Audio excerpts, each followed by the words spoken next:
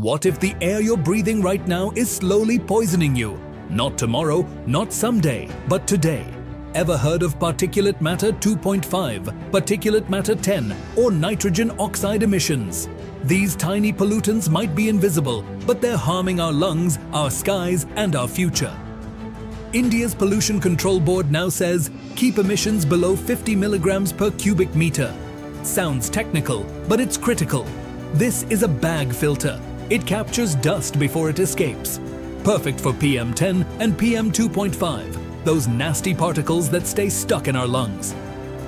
Got gaseous pollutants like SOx and NOx? Wet scrubbers spray them down, literally washing the air clean before it's released.